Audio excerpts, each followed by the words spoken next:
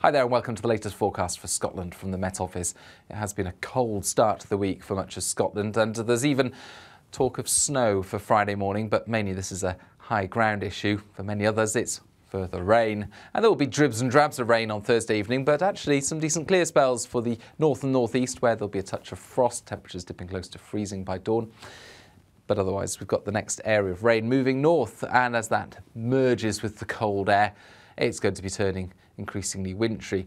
Now at lower levels, rain will be the primary cause for concern, especially through the central belt, with up to 25 millimetres, I should say, falling through the night. That could cause some surface water issues during the early morning rush. But elsewhere, especially to the north of the central belt and especially above, say, 200 to 300 metres, the snow will be the cause for concern, and that snow will be accumulating 2 to 5 centimetres above 250 metres, and above 300 metres some higher routes could be affected by 10 centimetres of snow. So yellow warnings for snow and rain in force. More details on the Met Office website and app. Certainly be a cold start to Friday, with temperatures not far from zero up and down the country, although something a little milder there into the southwest.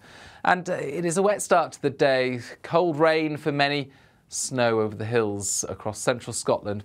It all does tend to peter out through the morning, with the rain and snow gradually pushing north into northern Scotland, and then the snow level rising as milder air mixes in and it all turns much lighter, although there will be further showery rain turning up by the end of the afternoon as well into central and southern parts.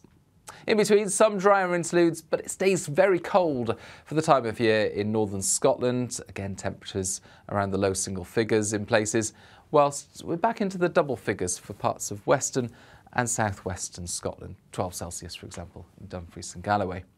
But we will see further showery rain at times. This will mostly be rain, with the milder air making inroads across much of the country. And it's going to gradually push north through Friday night. Then a drier interlude before a wet start on Saturday as Storm Kathleen turns up. Now, Storm Kathleen has been named by Met Erin because of the very strong winds expected across the Republic of Ireland, as you can see by the tightly packed isobars by midday Saturday. But much of the UK will be affected by this strong south-southwesterly wind. It's going to be particularly windy across southwestern exposed parts, so Dumfries and Galloway. Combined with spring tides, we're going to see some large waves. But that wind is coming from a mild direction, and it's certainly going to be importing mild air. It's not going to feel particularly warm as we start off the weekend, with some heavy rain in places. That rain moves north and lingers across the Northern Isles into the afternoon, particularly Shetland. Could take some time to clear. But elsewhere, it turns brighter. There'll be showers, especially in the west. There'll also be some drier interludes with some sunshine coming through. A brighter day than many days leading up to Saturday.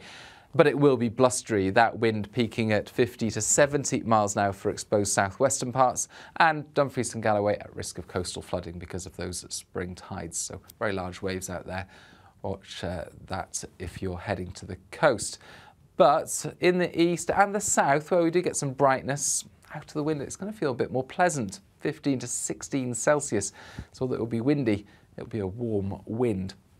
Those showers continuing in the west through the day, though, and there'll be further showers on Sunday, although it does stay on the mild side.